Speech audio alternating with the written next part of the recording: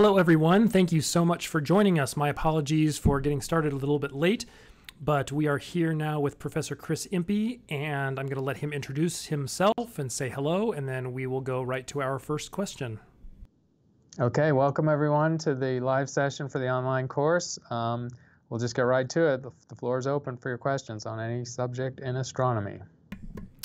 Okay, our first question, Chris, is from William Botterton, who sent an email asking, is there yet a way to detect magnetic fields around exoplanets?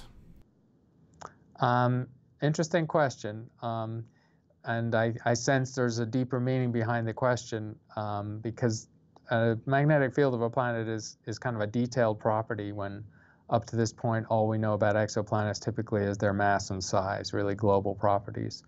The reason why magnetic fields are interesting is within our solar system, the magnetic field is implicated in the habitability of a planet. So the core habitability of a planet obviously relates to the nature of the star, the distance of the planet from the star, whether it's in a liquid water zone, for example, and then of course it depends on the atmosphere that a planet might have. But magnetic fields are important because in the case of the Earth, the magnetic field creates a shield, deflecting the solar wind and high-energy particles, and creates a sort of more gentle radiation environment for any life that might live on a planet. So I'm guessing that behind the question is a question about habitability, because if we could measure the magnetic field of some of the Earth-like exoplanets that are being found, we'd have yet another indication as to whether they might be hospitable for life.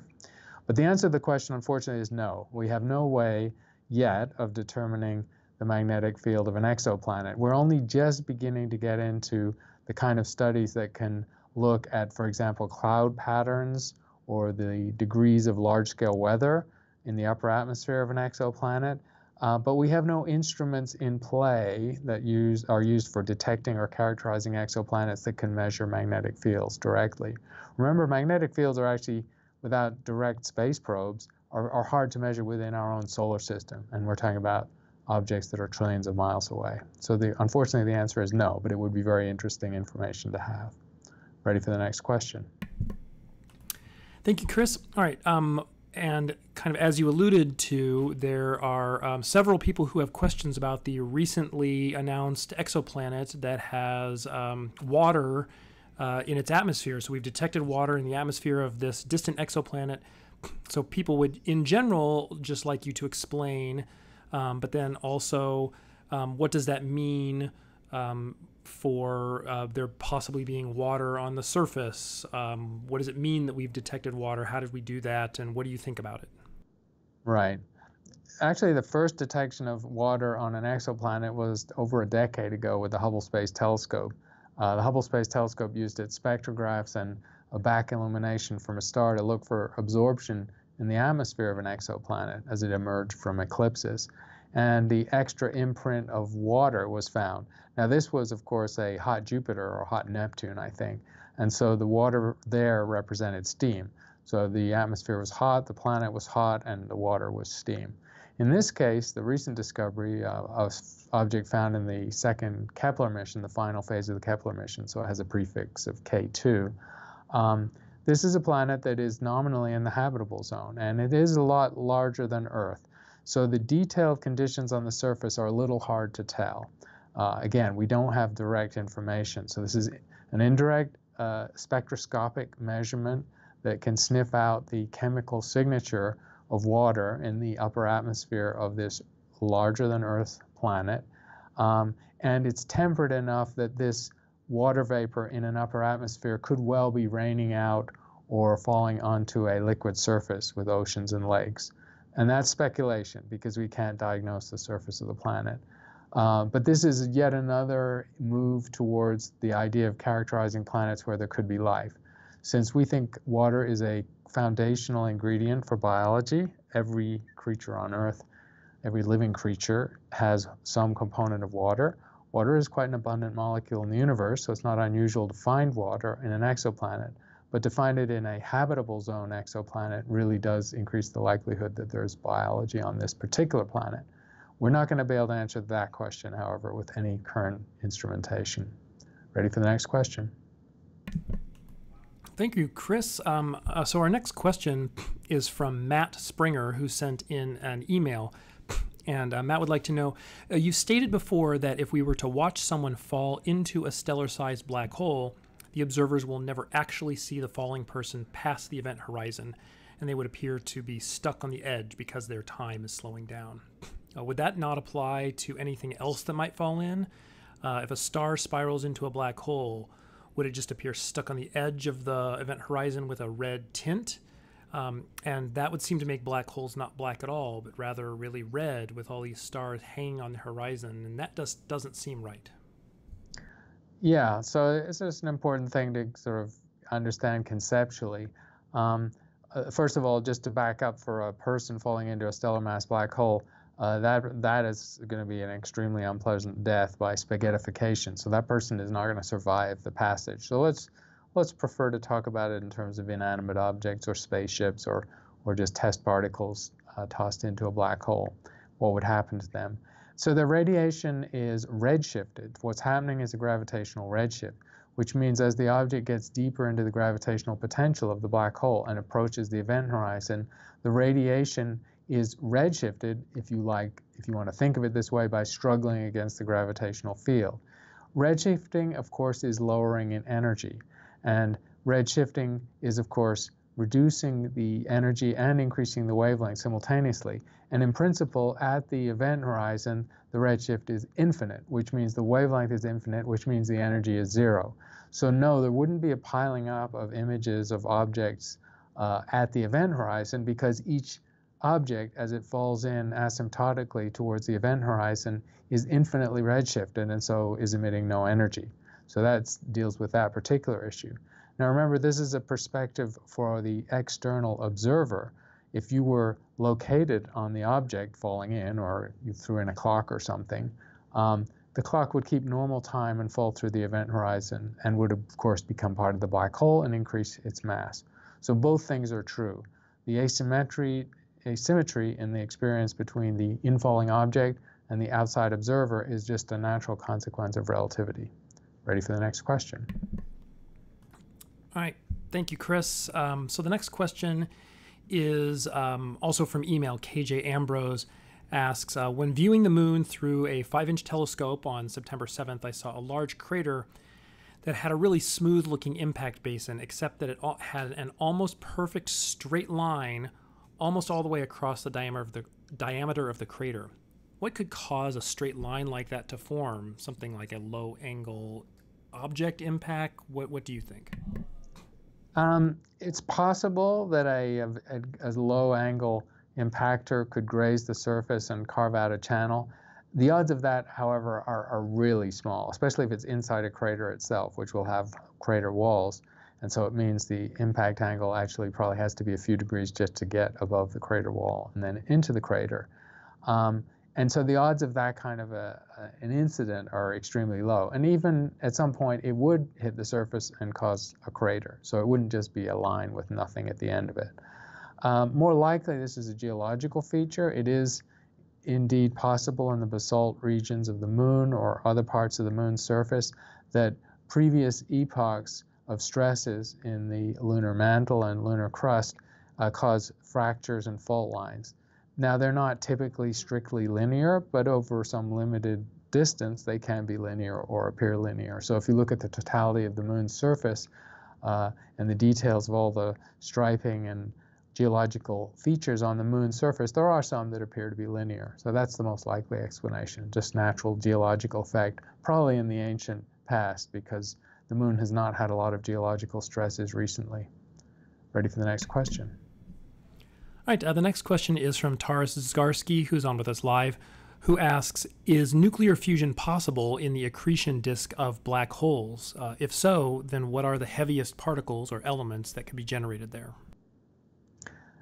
Not typically possible. The accretion disk of a normal black hole that now we're talking about a binary system typically, because an isolated black hole won't have an accretion disk. It'll be sucking in matter directly from the very low density regions of space, so not much material. A black hole without a companion, a stellar companion, will pull in an accretion disk in its equatorial zone.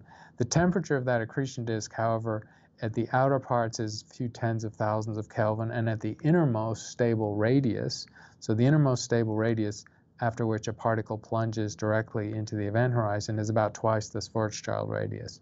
So at that innermost stable radius, for an orbiting particle very close to the black hole, the temperature is typically a few 100,000 Kelvin, maybe as much as 300, 400,000 Kelvin.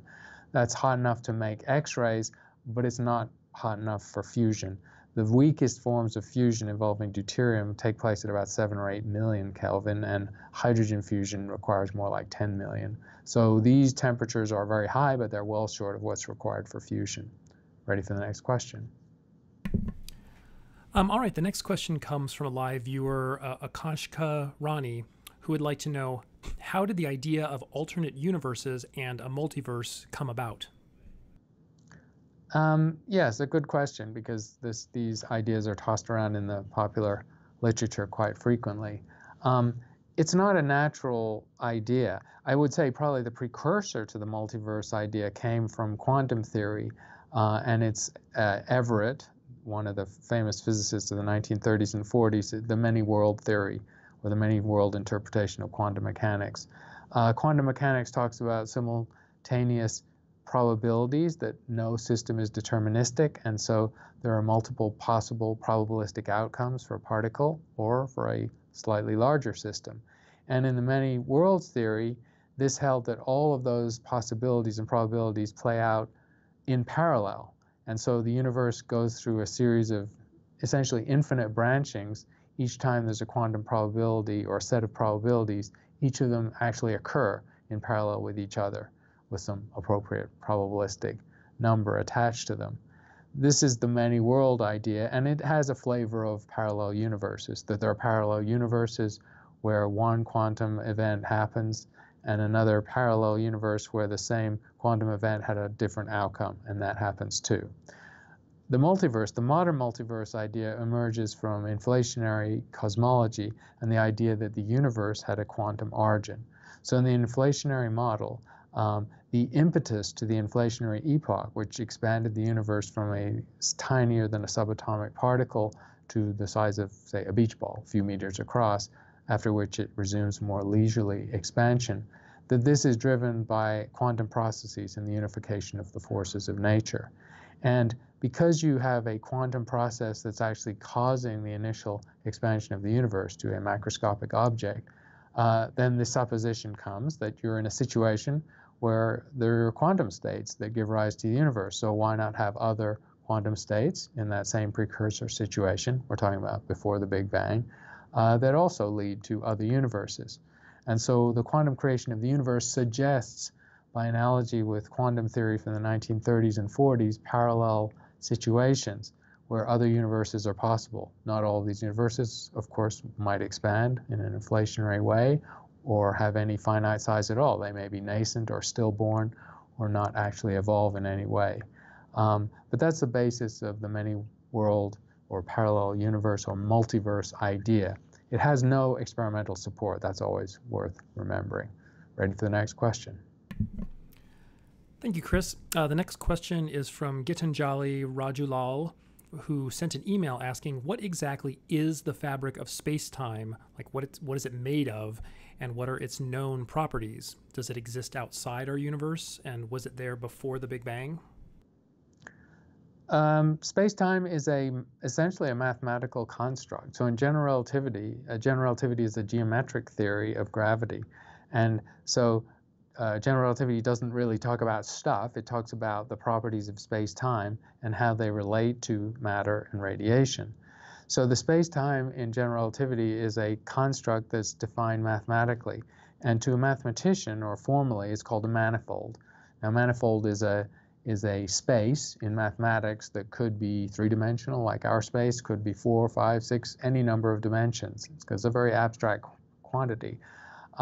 And as in our universe, consisting of mass and energy, which curve space-time, the manifold of space-time in general relativity can have arbitrary curvature. It can be extremely close to flat, as our universe is, or it can be highly curved in on itself, like the event horizon of a black hole, or something in between, or some very convoluted or even chaotic geometry. So the basic answer to the question is that space-time is not a physical thing at all. It's a mathematical object in general relativity, and it's the backdrop, if you like, for the physical objects of the universe: stars, galaxies, gas, and dust, and so on. Ready for the next question? All right. The next question is from, one of our viewers who can't be with us, who sent in an email asking, so Anthony sent in an email saying, can you explain how Hawking radiation leads to the evaporation of a black hole, particularly why when virtual particles are formed outside the event horizon of a black hole and one escapes with its energy but the other falls in, why would this contribute to a reduction in the mass of a black hole, as its energy and mass were never in the black hole to begin with? The simple answer to that question is that the creation of a virtual pair involves the extraction of energy from the vacuum. And so you have gained something. Something has been created from vacuum potential. And if any part of that, what's gained, either a particle or an antiparticle, leaves the situation, which is Hawking radiation is when this process happens at the event horizon, then you have a net loss of something. If it's a net loss of a particle, the black hole is losing mass.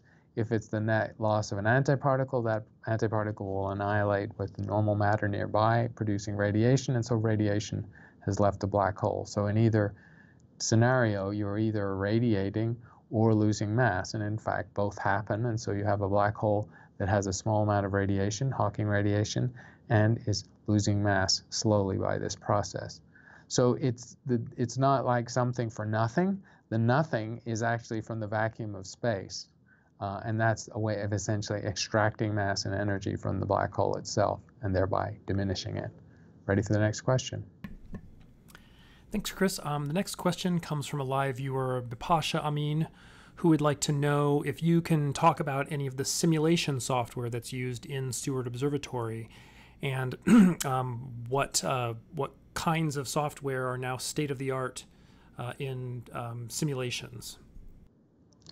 Yeah, so Steward is and the Department of Astronomy at my university has a lot of expertise in hydrodynamic simulations. Those are simulations that not only include the mass of particles and gravity, but also include gas and radiation. So they have complex situations where they can handle gas, and they can even include magnetic fields, which is called magnetohydrodynamics. That's probably the most difficult thing to simulate.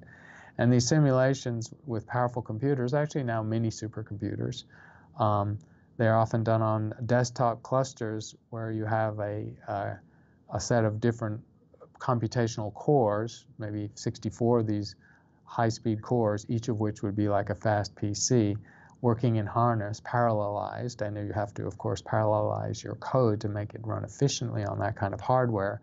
These simulations are now able to do things like model the environment of a black hole, and so the group at University of Arizona that worked with the Event Horizon Telescope to produce images of the black hole earlier this year, they were using these computational methods to simulate what the black hole should look like.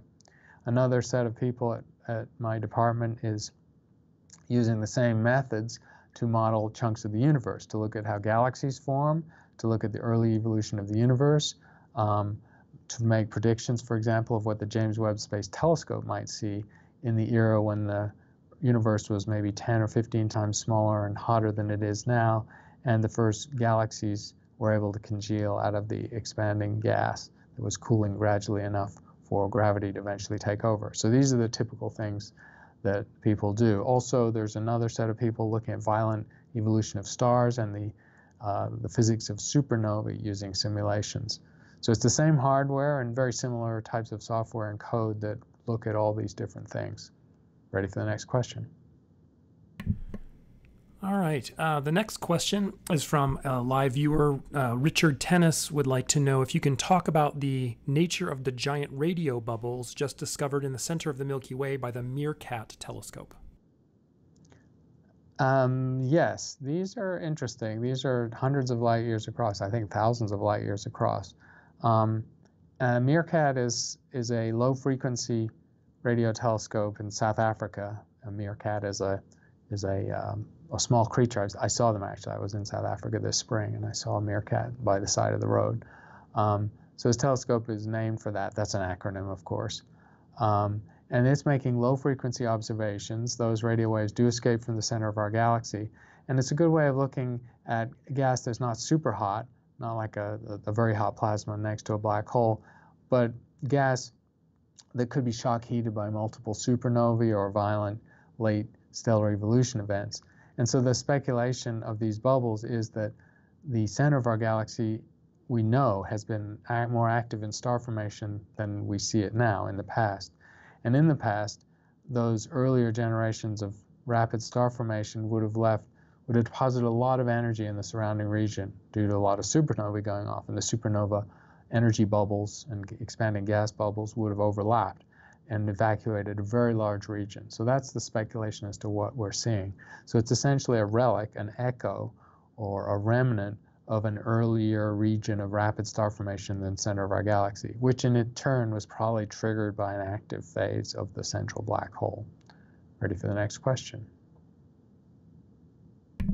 Sorry, the next question is from Keith Miller, who sent an email asking, what exactly are carbon stars? Carbon stars are stars that have more than the typical amount of carbon. It's a sort of loose jargon term in astronomy. They tend to be massive evolved stars. So a star like the Sun has, of course, some carbon in it based from previous generations of stars creating carbon, because the Sun will entomb carbon and not return it into the interstellar medium. There are, however, stars that include more than a typical amount of carbon, carbon being about 1 atom per 300 or 400 hydrogen atoms in the universe, so it's a trace element.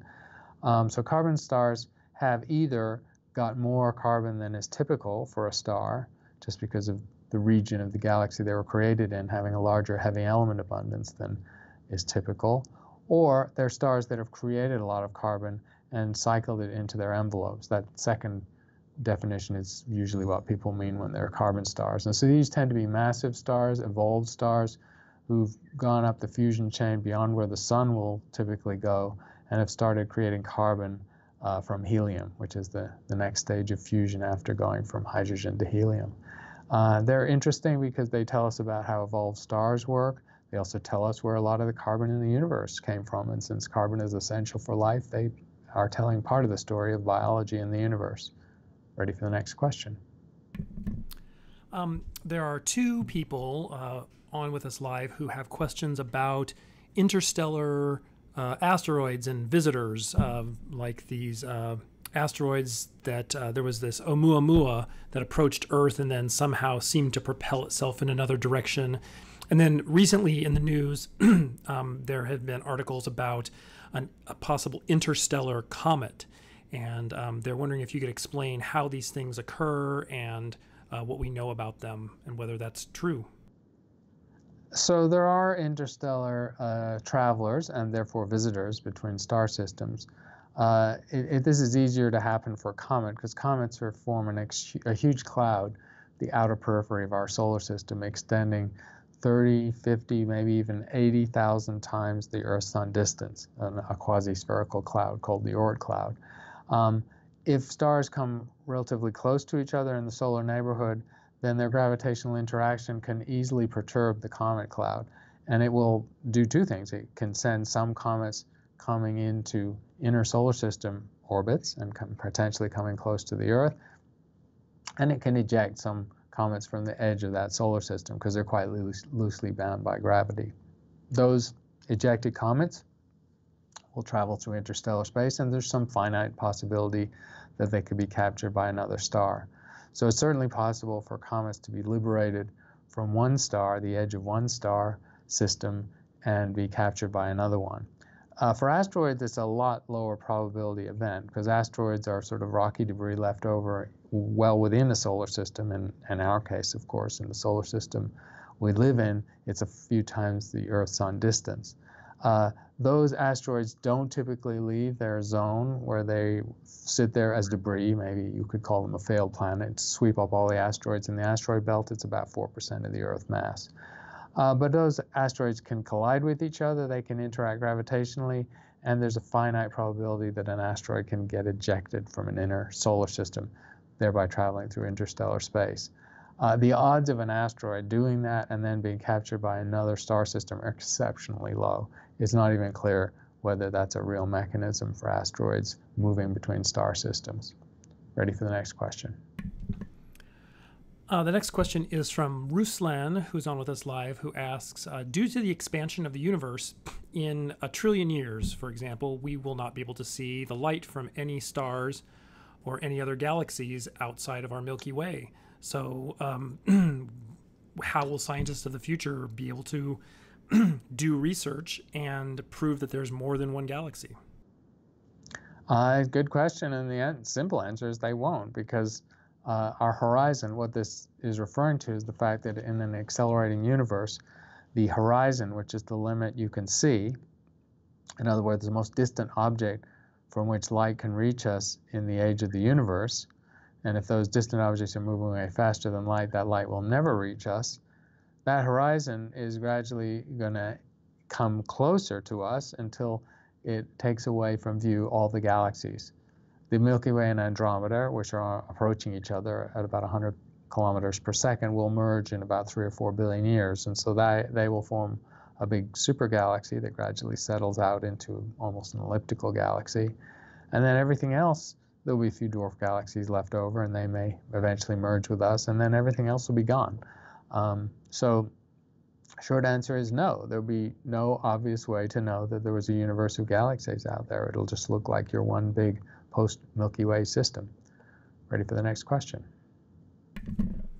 Next question is from Debaparna Goswami, who sent an email asking, how do we know that there are no undiscovered parts of the electromagnetic spectrum?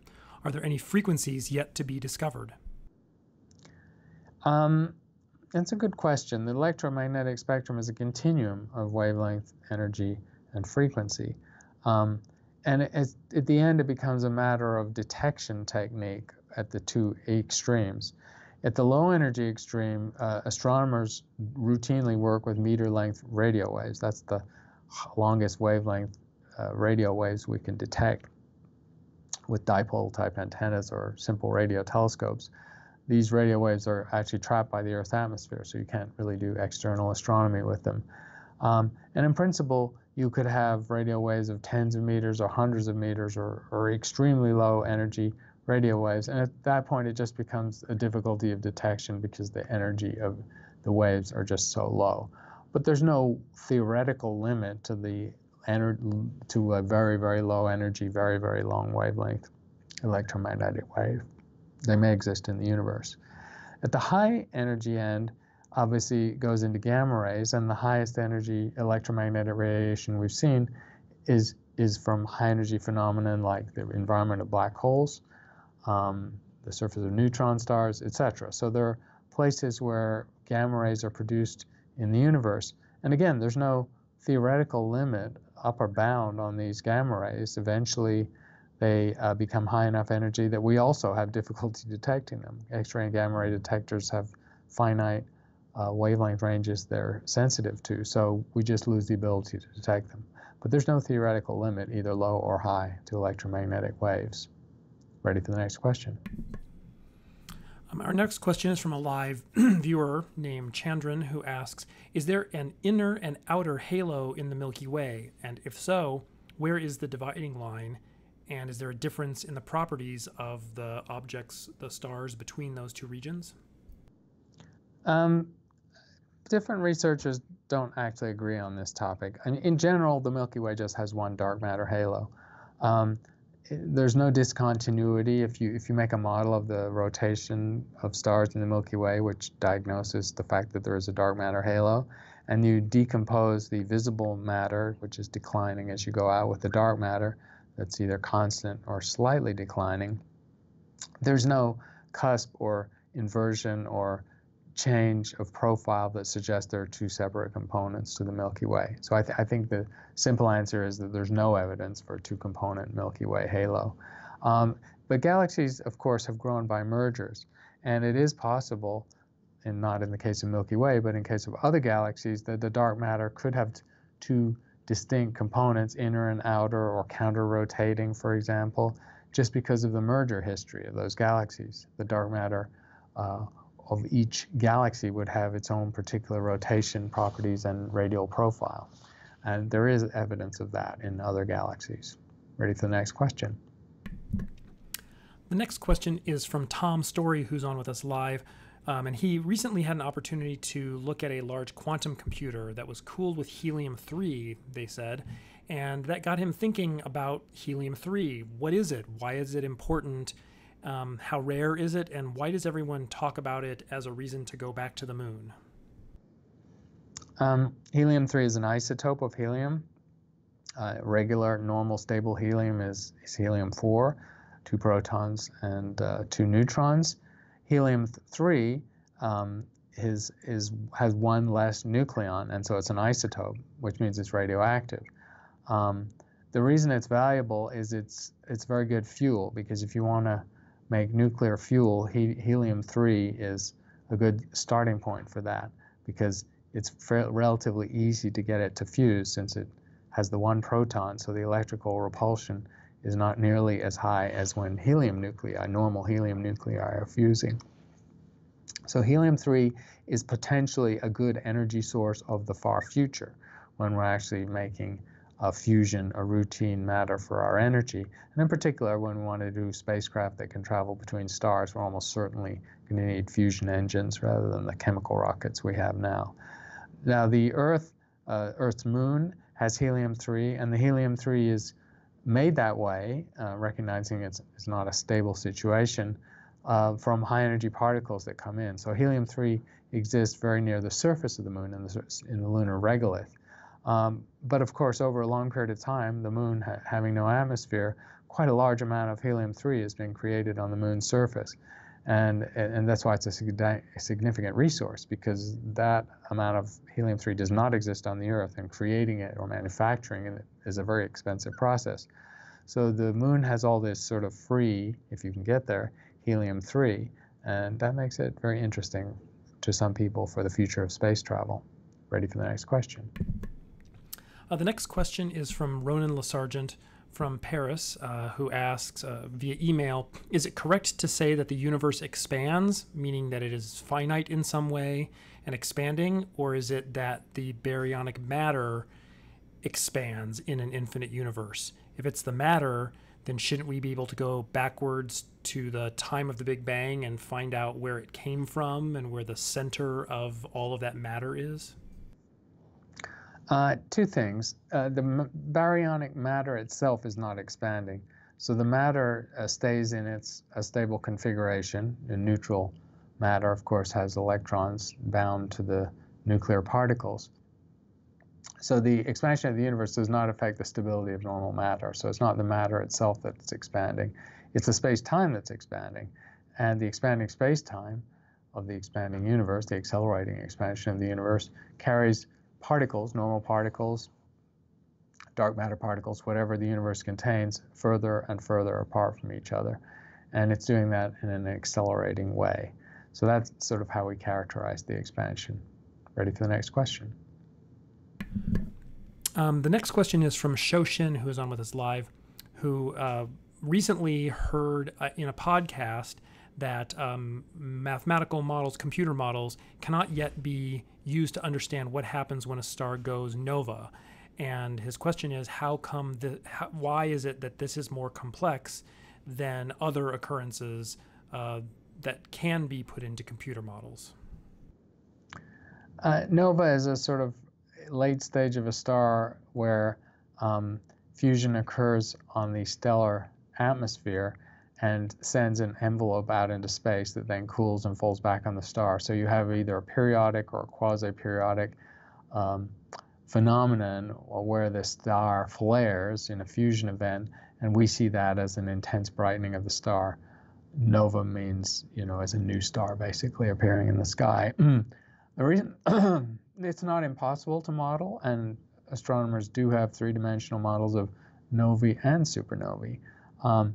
It's difficult, though, because it's not a strictly periodic process. It's kind of messy and chaotic. It's also not a completely symmetric process because the star is rotating and has non-uniform density, and so it's not a strictly spherical outflow and then recollapse. So it just has enough complexity and asymmetry, and magnetic fields may be important in what happens, and they're very hard to model in 3 dimensions, that it's hit the edge of what computation can do. But I wouldn't say it's impossible to model. Ready for the next question? The next question is from Alexis Frey, who's on with us live, who would like to know if there is a limit to how far an active black hole's radiation jet can reach. It depends a little bit on the size of the black hole. If we're talking about a stellar mass black hole, the jets can punch out from the immediate vicinity where the accretion occurs. It sort of depends on the ambient density. If they're in a low density region of our galaxy, where the particle density in interstellar space, typically 1 to 10 atoms or protons per cubic centimeter, but you can have low density regions which are 100 times less than that. In those situations, I think black hole jets can travel light years, several light years, maybe 10 or 20 light years. And we've seen a few examples of that. If we're talking about the massive black holes at the center of galaxies, that's interesting too, because if they're in an elliptical galaxy where there's very little gas to impede the flow of the jet, the relativistic jet can punch well out of the galaxy into the intergalactic medium. So we've seen examples of massive black hole jets that travel millions of light years. That's a huge distance. Remember, the distance between the Milky Way and Andromeda is 2.25 million light years. So we're talking about jets that can punch out of a single galaxy almost as far as the next typical galaxy would be. So that's quite spectacular for the biggest black holes. Ready for the next question? The next question is from Simon, who's on with us live, who asks, what do you think about Eric Verlin's theory that gravity is emergent and that information is the true building block on which everything in the universe is made? So these are ideas that have been around for a while, and Eric Verland is one of the people. Max Tegmark is another person who's put ideas like this, which are sort of the fundamental essential elements of the universe are strictly mathematical. This is a sort of Platonic idea, so harking back to Plato, the original Greek philosophers, which said that number geometry is everything and at the base of existence. Pythagoras said the same thing too in the ancient Greek era. So there are modern physicists who take this view too, going beyond the physical objects of the universe to their mathematical underpinnings seems to be a way of getting at the most fundamental aspects of nature. The theory is interesting, but it has to be held to a scientific standard, which really would ask, what does it predict? What uniquely does this view of nature predict that wouldn't be predicted, say, by the standard model of particle physics? And as yet, I don't think these theories have made unique predictions that lead people to convince they must be correct. Ready for the next question? Thank you, Chris. The next question from a live viewer, Dev Writer, is, what are the current frontiers of dark matter studies? The current frontier involves identifying the subatomic fundamental particle that we think is dark matter. So dark matter is not macroscopic objects. It's not collapsed stars like, it's not like white dwarfs or brown dwarfs or black dwarfs or black holes. It's not intermediate objects like planets or dark rocks or even interstellar dust particles.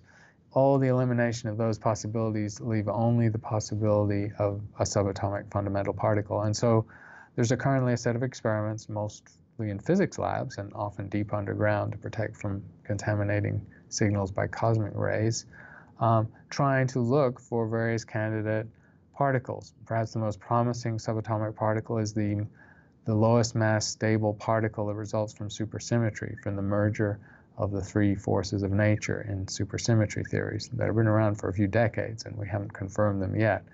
But that's a hot candidate for dark matter, although the dark matter particle, ironically, is cold, which means subrelativistic at the time of decoupling. None of those experiments have succeeded, but they're very difficult to do because the interaction of dark matter with normal matter, of course, is weak. It doesn't interact with the electromagnetic process. So I would say we're a couple of years away from those experiments either succeeding, in which case we know what dark matter is, what kind of particle it is, or failing, in which case it's almost back to the drawing board. Ready for the next question. The next question is from a live viewer, Abantika, who's on with us live, who has a question about the recent Chandrayaan-2 mission that was from the Indian Space Agency that tried to land on the moon. Communications with the lander were lost. Have you been following it? Do you think that there's a possibility of getting communications restored? Do you know anything about the latest state? Not not from the last 8 or 10 hours. I read stories about this online yesterday. They have not succeeded in getting back communication with the satellite, with the lander. They lost contact at a very inopportune time in the mission, which led them to conclude at that time that the mission was lost, that it had crash landed, or that it would never be recoverable in the sense of not being able to communicate with it. They do now have indications that it's on the surface and that it's live, they can receive signals from it, but they can't communicate it with it in a standard way with normal telemetry or complex information that lets them control the lander and understand its physical state. So at the moment, that's not a good sign. That doesn't mean that it's a viable mission sitting there on the surface, even if it's not absolutely dead. So things don't look good, but it's maybe a little too early to tell. Ready for the next question. Gautam Sant, who's on with us live, would like to know if there are any black holes near the Earth, and if the gravitational pull, how strong is the gravitational pull from a black hole? And it seems like there's a concern about how close it might be to Earth and the gravitational pull, doing some kind of damage to Earth. Right. Black holes are rare. So black hole forms when a star that was originally the mass about 10 times the mass of the sun loses some mass along the way and then leaves behind a remnant that's 3 or more times the mass of the sun. And only about 1 in 1,000 stars are this massive or more massive. So that's a very small fraction of all stars that end as a black hole. And the logic followed through, therefore, is that the nearest example you wouldn't expect to be very close. Several hundred light years is what you'd expect if only 1 in 1,000 stars are black holes. And indeed, the nearest examples we found are a few hundred light years away. The nearest good example, Cygnus X1, is several thousand light years away. And so most of the candidate black holes we know of, which are only about 50 or 60 really good cases, are actually a couple of thousand light years away rather than a few hundred. So, and we don't expect to find any closer. It would be very unusual or just lucky or a fluke if we did find one closer. So the nearest black holes are far. Hundreds and hundreds of stars are closer.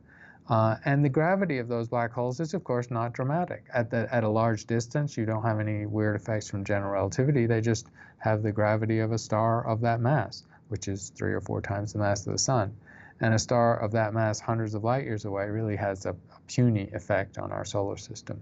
So in that sense, black holes really are not very noteworthy in terms of their gravity at the large distances of the nearest ones.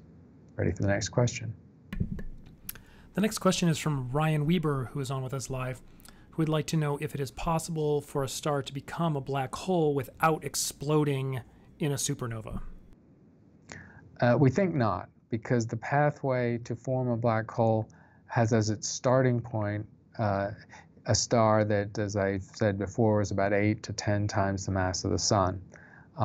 That's the only star that, by late in its life, having exhausted all its nuclear fusion, can have enough density and gravity in the core to pull down the central state to a state where nothing can escape. So just the fact of creating something that meets the formal definition of a black hole implies a certain amount of initial mass. And so we know what it takes to do that. And so we don't expect to see that occurring for most stars. It'll be a very unusual star that does that. Ready for the next question. The next question is from Eleazar, who's on with us live, who would like to know there are two planets that were recently discovered very far away from Earth that have very elliptical orbits. And their question is, what could cause these planets to have such elliptical orbits around their stars? Highly elliptical orbit for a planet is usually not a result of the formation process, because as well as we understand planet formation, it occurs by the nearly symmetric collapse of a large gas cloud.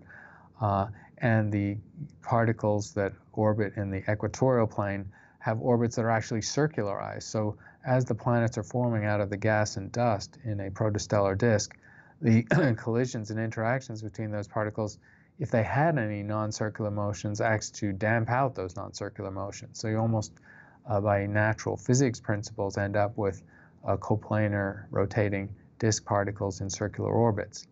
So once the planets have formed, however, they can go away from circular orbits for any number of reasons. And the typical reasons, of course, are interactions between the planets. So when multiple planets in a solar system interact with each other over their many hundreds of thousands or millions of orbits in cosmic time, they can gradually deviate from circularity.